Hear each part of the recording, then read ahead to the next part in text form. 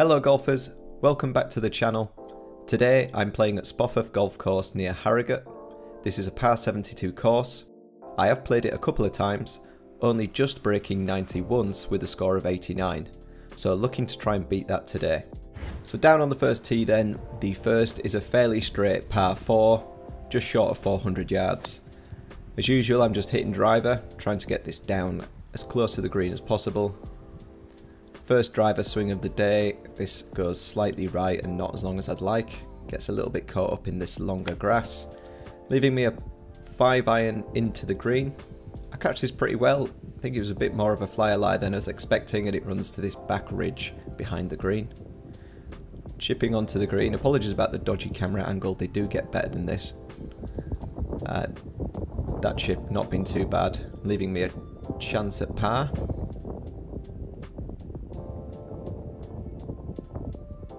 Which I'm able to drop. Very happy with that start. The second then is a 155 yard par 3. I'm hitting 7-iron here. Unfortunately, you might be able to hear the wind there, but I think it's just sort of pushed it out to the right hand side.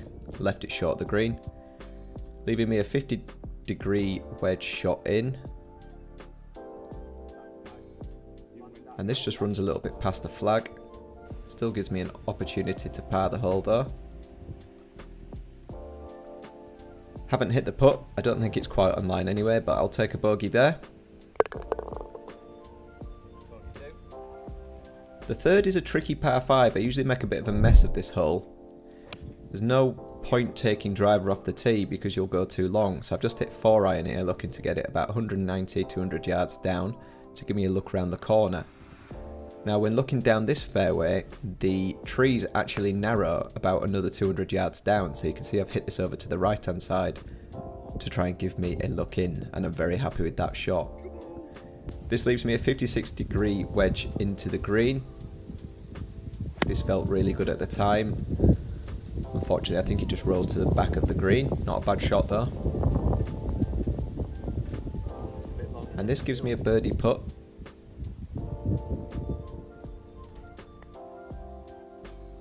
Which, if I'd have hit a smidgen harder, I think would have dropped in the hole. But can't begrudge a par. Definitely on this hole. The fourth hole then is a fairly straight par 4. And again, I've ballooned my driver out to the right and into the trees this time. So I don't have a line into the green. I've usually got a pretty reliable slice with my 3-wood. And as you can see, this hasn't happened this time. It's gone straight to die. I've nearly killed somebody on the next fairway. So now I'm chipping back towards the hole from the fairway to the left hand side onto the green, just 65 yards. And this goes pretty well actually.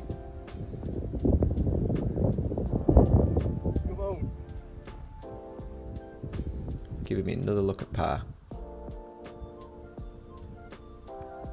Just don't hit that too well. You'll notice I'm playing with Adam today. He played this course with me. We usually play this course together. So you might see his ball on the green and him lingering in the back shot of the clips. Hole 5 then is a fairly short par 4, sort of small bend to the left. I didn't mean to cut this as fine on the left hand side of these trees as I've done it, and I have actually ended up in the trees. So playing this second shot onto the green has been a bit difficult, and I've just had to punch out with a 7-iron. It's left me just short of the green, so I'm chipping on. This club been very nice to me today, and that'll give me a solid look at making a par.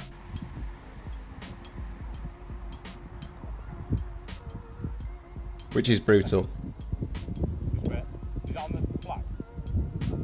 It was never going to drop. Ads was trying to get me to wait 10 seconds, but that one was never going to fall, unfortunately. Hole 6 then is another par 5. I've tried to be clever here and hit a 4-iron, just because it's trees either side and I was scared of losing the ball. Unfortunately, I've not hit this any distance, and now I'm somewhat chasing this hole. But I get a good connection here with my 3-wood. And that sort of makes up for the dodgy tee shot. Leaving me an 8-iron into the green, which I catch really well, and it looked dead on line to begin with. It takes a weird bounce and ends up in the bunker on the left hand side of the green. Chipped out then. Don't catch it too well, but it runs onto the front edge and gives me a look at making a par.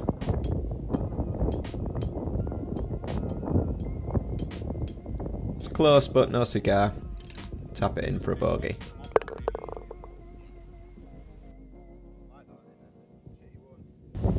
Hole 7's another par 4, 367 yards. I've risked the driver this time and just left it up on the left hand side of the fairway, so not mad at that at all. 155 yards in, I'm hitting 7-iron. I've sliced this a little and missed the green on the right hand side. So again I'm chipping.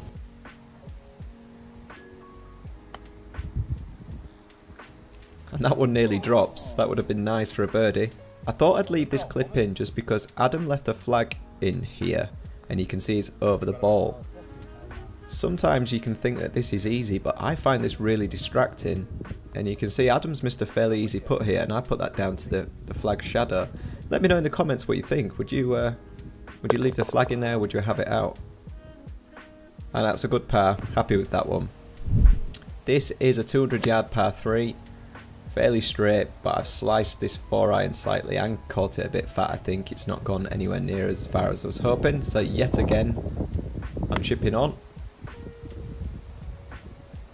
I wouldn't expect to do this hole in par, given how long it is, but this has given me a good look at it. And I've managed it. The chipping really saving me today.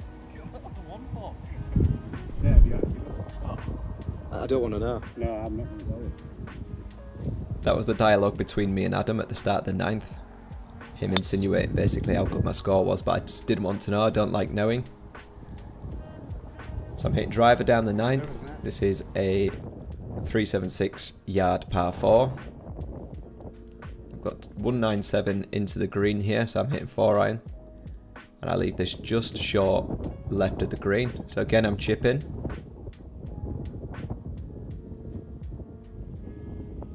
And that's not too bad. Adam's left his trolley. You can see what's happened to that. Putt for par then. And should be able to clean up for bogey. Worst putt of the day. It's a bit of a disappointment that, just because of how good that front nine's been. First double on the card. But still, not bad at all. So at the halfway point, I'm 6 over par. The 9th hole being a bit of a shame, but I'll never complain about having a first 9 holes like that. It puts me in a very good position for setting my best score at this course. And if that isn't worth subscribing, I don't know what is. So thanks if you do subscribe. Let's crack on with the back 9. The 10th then is a tricky par 4 because even though it's only 376 yards, the fairway cambers to the right, as you can probably see from the video, and it's uphill. So even if when you hit a good tee shot like I've done here, you do end up on the right hand side, hitting up the hill. So I've hit 7-iron trying to go for the green, which is up on a shelf, and I've just sort of pulled this left and ended up in the trees. You can see this is not a particularly nice shot at all. I can't see really what I'm aiming for, and I'm just trying to punch this towards the green. It doesn't go badly at all actually, and I end up on the far left side. I putt for par then. And it's a good pace. And means I can actually tap this one in for bogey. I'll take that on that hole every day, to be fair. The 11th then is a longish par 5, 472 yards. Again, this campers down to the right. You can hear Adam laughing at how slicey my drive is there. But this leaves me a 3-wood in, 250 yards. Again, I've got a fairly reliable slice with this club, and it just sort of bends the ball round the corner towards the green. This leaves me a small 50-degree wedge into the green, which goes pretty well.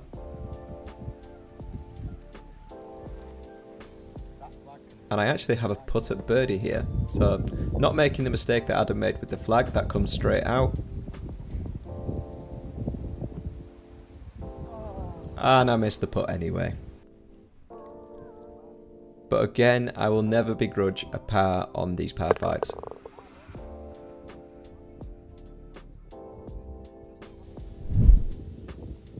The 12th then is another short par 4 that sort of curls round to the left. So I'm just laying up here with a 4 iron to give myself a chip in.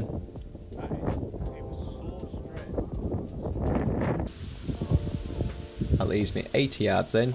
Feel confident from this distance. And I judge this one not too bad.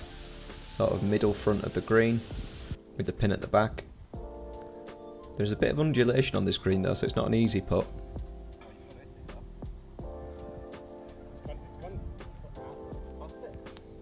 Yeah, not a great putt there. Leaving me a tricky one for par, which I've missed unfortunately. And a tap in for a bogey. That feels like a shot dropped at least there.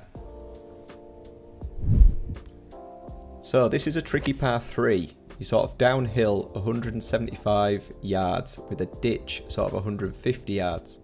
And as you can tell from this shot tracer, my ball landed 150 yards. So I've had to take a penalty drop here just before the ditch and chip this over onto the green. Unfortunately, it's just rolled off the back, so now I'm chipping back onto the green.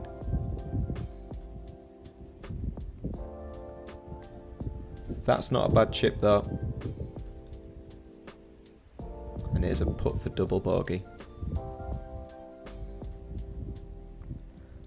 And I was fuming at that. That's a triple bogey and that really bothered me, that hole. Got to put it out of my mind now though for the 14th. But as you can tell from that tee shot, I'm still fuming. And I've smashed this driver straight into the trees about 100 yards in front of me. So I'm taking my medicine and just punching out with a 5 iron. Making hard work at this hole. 175 yards left. I've hit 7 iron. Looking back at this, I'm not sure why, because that was never going to get there. And the wind stopped that and left it a good bit short. So chipping on again, can this salvage this hole for me? It's like a 2-tiered green, and unfortunately I've just caught the lower tier. So I'm having to put up the tier towards the pin. I don't really give that enough beans. And I've left another tricky putt for a double bogey.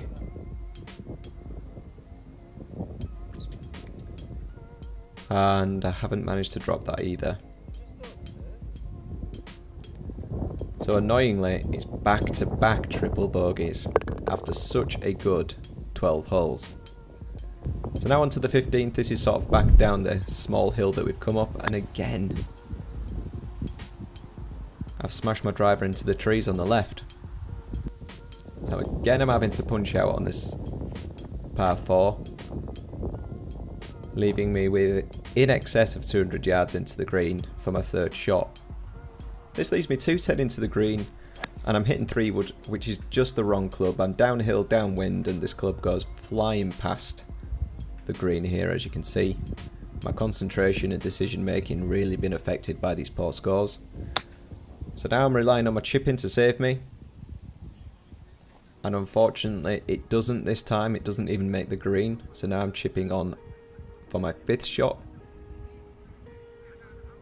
And it's another poor chip. And you can see how frustrated I'm getting now. Which leaves me a putt for double bogey. Which I put close. But again, none of the longish putts have really dropped, and I tap in for another triple bogey. 3 triple bogeys back to back after that brilliant start. So on to the 16th. I finally hit a good drive here. This is another par 5. You start uphill and then it sort of curls around to the right a bit. So I've hit a fairly decent drive there. Left myself with a 3 wood shot in, which I've topped 100 yards in front of me. It's not horrendous, it's still in play. It does leave me an approach into the green for the 3rd shot with a 7 iron. 147 yards away. I don't catch this particularly flush and it just ends up finishing short of the green. There's like a little hill up to the front of the green, so it's slightly uphill is this. I'm trying to put this close. It's not too bad. Gives me a putt for par.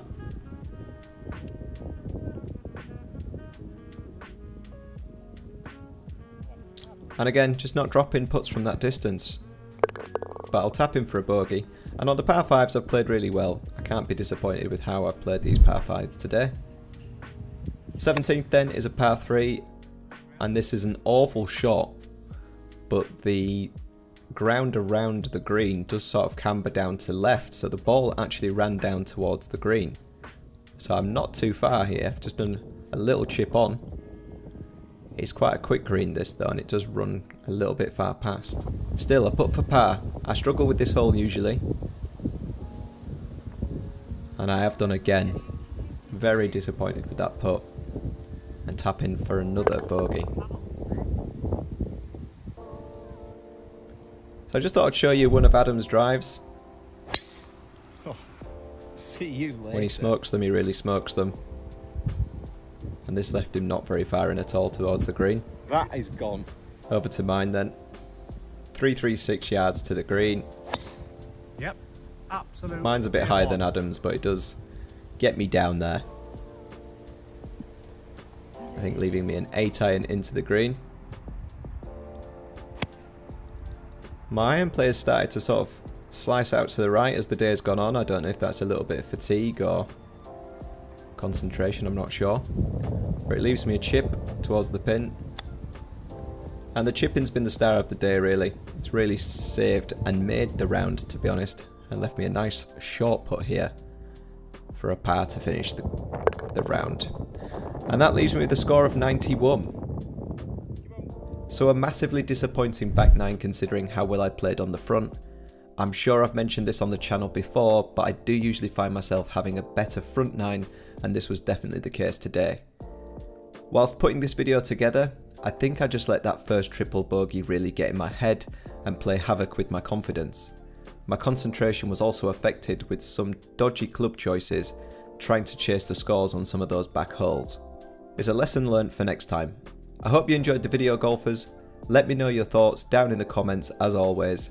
And please remember to like the video if you did enjoy it and subscribe to the channel if you want to see more videos like this one. Catch you next time.